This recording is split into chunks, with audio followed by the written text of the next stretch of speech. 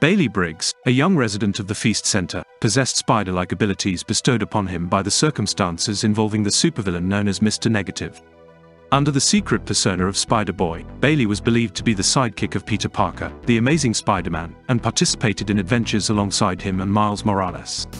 It seemed that Bailey had a close connection to Peter's civilian identity as well. At some unspecified time, after making a significant sacrifice for the Spider-Men, Bailey was apparently erased from existence by an unknown spider influenced by Shathra, using the totem dagger. However, following Shathra's defeat, Neith restored Bailey to the web of life. Feeling frustrated when his friends failed to remember him, Bailey swung off in a fit of anger. He embarked on a quest in New York City, attempting to find evidence of his existence, but was ultimately unsuccessful.